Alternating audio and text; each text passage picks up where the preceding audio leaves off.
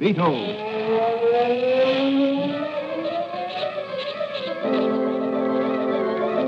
Sweeping down upon the underworld to smash gangland comes the mysterious, all-powerful character who is a problem to the police, but a crusader for law.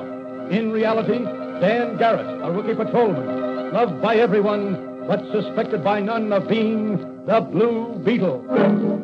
As the Blue Beetle, he hides behind a strange mask and a suit of impenetrable blue chain armor, flexible as silk, but stronger than steel.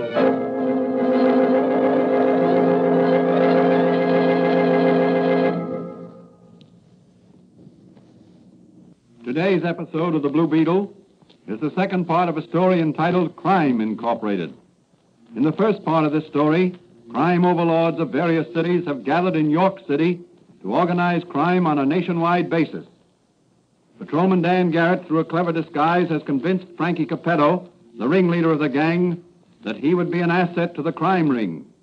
Hired by Capetto, he has been given a Blue Beetle costume and ordered to report to a man named Slick. Meanwhile, underworld characters masquerading in Blue Beetle costumes have committed several crimes throughout the city. The First National Bank has been robbed. Commissioner Donnelly's daughter has been kidnapped, and the mayor's office has been bombed. As our story opens, a meeting of Crime Incorporated is in session. Well, boys, the first part of our plan is underway. The city officials are scared. Our next move is to terrorize the citizens themselves. How? The guy I hired last night, Strangler Van Norden, he calls himself, says he's a wrestler. He's husky enough to be one. Yeah, but he ain't fooling me. He's got brains. What are you going to use him for? Hold-ups. Can he shoot? I don't know, and I don't care. He won't use a gun. But how do you expect He'll just come up in back of a guy in the dark, give him the old hugger-mugger with his arm around his neck, rob him, and let him drop. That's swell. No noise or nothing. That's right. Once he gets started, the citizens will demand a crime cleanup. Well, what about the real Blue Beetle? Well, I figure he'll fall into our net as soon as he hears about all these fake Blue Beetles. Once we get him out of the way, we're all set. We'll organize this town, then move on to other big cities. Now, each of you specialists will head your own racket, but the take will be pooled. Every so often, the syndicate will declare a dividend. That's a swell idea. Great. I hope it works. Yeah? All the Blue Beetles are here. What about Strangler Van Norden? He's in the outer office. Hold the others and send in Van Norden. Okay. Oh, listen, Frankie. Yeah? No one by the name of Van Norden ever worked for B.J. You sure? Positive. Okay, send in this Strangler and we'll unmask him. What's the lowdown? This wrestler's a fake. You mean he's a dick? I don't know, but we'll soon find out. Here's the strangler. Oh, come in, Van Norden. You met some of these gentlemen before? Yes, I have. Say, you look swell in your Blue Beetle costume. Thanks. It's a very good fit, too. By the way, just what sort of work did you do for the late B.J.? Well, Never mind. I won't pry into your past. I'll let somebody else do that. Yeah, Frankie? Come in and bring the other Blue Beetles with you. Okay. Mr. Strangler Van Norden, I want you to meet B.J.'s former chief of staff, Slick Thomas. He says you never worked for B.J. Oh, come in, boys. Hey, Slick, Yes, Frankie? strip the mask from the Strangler's face. Okay. Grab him, boys. No, you don't. There's one Blue Beetle left. Two Blue Beetles left. And now for... Look out while I plug him. Wait a minute. Not here. Slick, Yeah, Frankie? unmask him. Sure. There. Well, I'll be... Hey, you know him? Sure. Who is he? The copper, Dan Garrett. Dan Garrett. A copper. Hey, what do you say, Capetto? Let me plug him. Now, put up your guns. We don't want any shooting around here. What'll I do with him, Frankie? Examine his costume. Looks like one of ours. How about the midget antenna in his helmet? Just a minute. It's a fake. It ain't connected with anything. Search him. You find anything? Nothing. No magic ray or flashlight or master keys? Nothing, Frankie. Then he isn't the real Blue Beetle. Just a dumb copper. No, not so dumb. What'll I do with him? Throw some water on him. We'll take him out to Hangman's Island where we've got the girl. Hey, it's the cops. Hey, Frankie, I should have stayed on guard. Hey, how do we get out of here? We'll blast our way out. Hey, quick. This way, everybody. Through this panel. There's a secret stairway to the roof. Okay, here we go. But first, here's one for the copper on the floor there. Yeah. His next costume will be a white robe and a harp.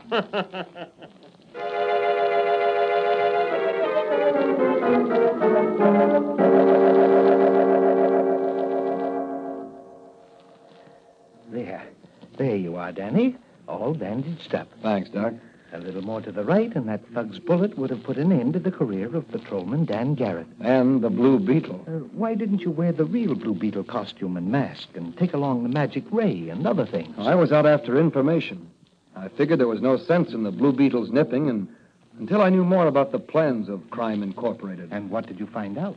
Well, from what I heard as I was regaining consciousness after being hit on the head with a chair, Mary Donnelly's being held captive out at Hangman's Island. When are you going out there? Right away. But you're wounded. Oh, a little thing like that won't stop the real Blue Beetle. It's only a flesh wound. But you're going as the real Blue Beetle this time, I hope. You bet. And I'd like to take along that electric ray pistol if it's ready. It's all ready, Danny. Fine, Doc. Now, as soon as I get into my Blue Beetle costume, I'm off to Hangman's Island. Tonight, the Blue Beetle will sting as well as nip.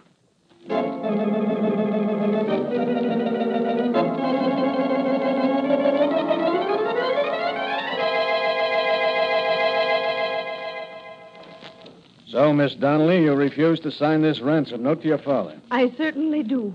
And I'm afraid he'll never see you again. You can't frighten me. You'd never dare harm me. My father You've would... been reading the wrong kind of literature, Miss Donnelly. What do you mean? You've been reading old-fashioned romances where the brave and the true survive and the wicked perish. My father will have every policeman on the force out searching for me. But you'll never be found alive. You let me out of here. Let me out of here or I'll scratch your eyes out. Easy, or I'll have you tied up again. You'll be sorry for this. Now, why don't you sign this note, huh? Your father can raise $50,000, and as soon as we have the money, you'll be free. I'll never sign it. Never. Never. And I'm afraid you'll die of starvation in this cell, unless your father's men get too close on our heels.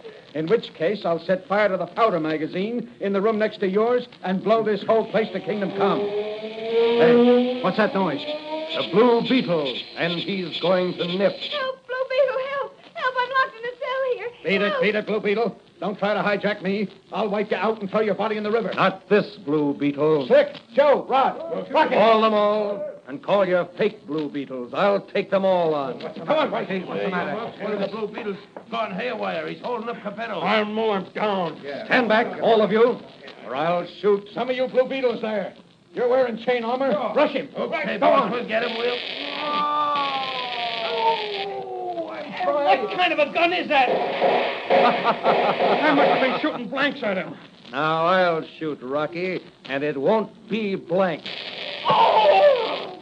Now, stand back, all of you.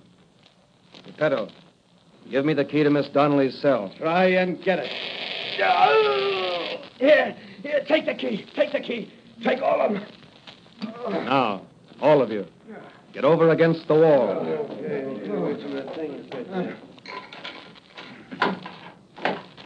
Are you all right, Miss Donnelly? Just about. Well, thank heavens you came when you did. That fiend there was going to blow me up. Blow you up? Yes.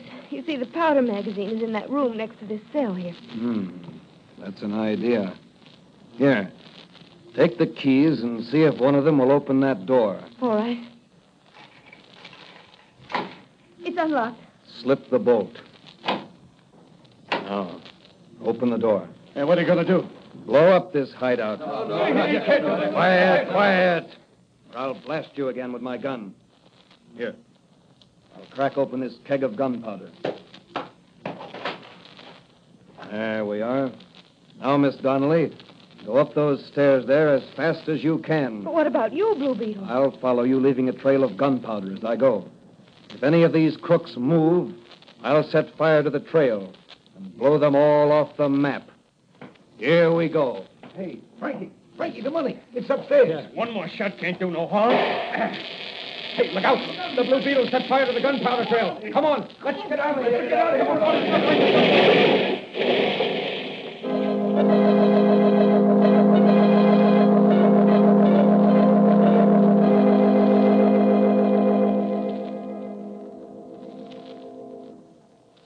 Well, Danny, the Blue Beetle certainly wiped out one rat nest. Yes, and a lot of fake Blue Beetles with it. I meant to give them an even chance with the law when we got outside. But when I gave Rocky another burn with a ray gun, it ignited the powder trail. You and Miss Donnelly were lucky to escape with your lives. Yes. As soon as I got her back to the mainland, I sent her home in a taxi. Well, you'd better turn in. Yes, I guess I will, Doc. After this adventure, I'll be seeing blue beetles in my sleep.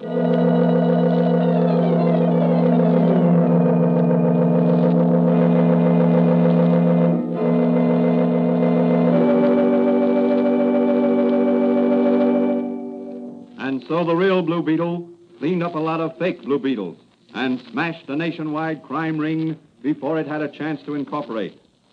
The moral of this story is that no matter what the odds, good will triumph over evil. Might is not right, but right is might.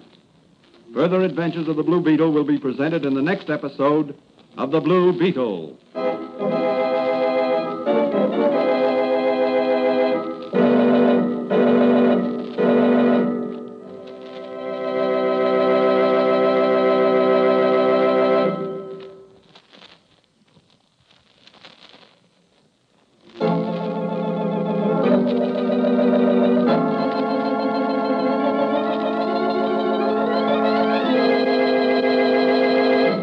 The Blue Beetle is a copyrighted Fox feature appearing in Mystery Men Comics magazine and the Blue Beetle magazine. The Blue Beetle is on the air twice a week on this same station. Consult the broadcast schedule in your local newspapers. And don't forget to listen in to The Blue Beetle.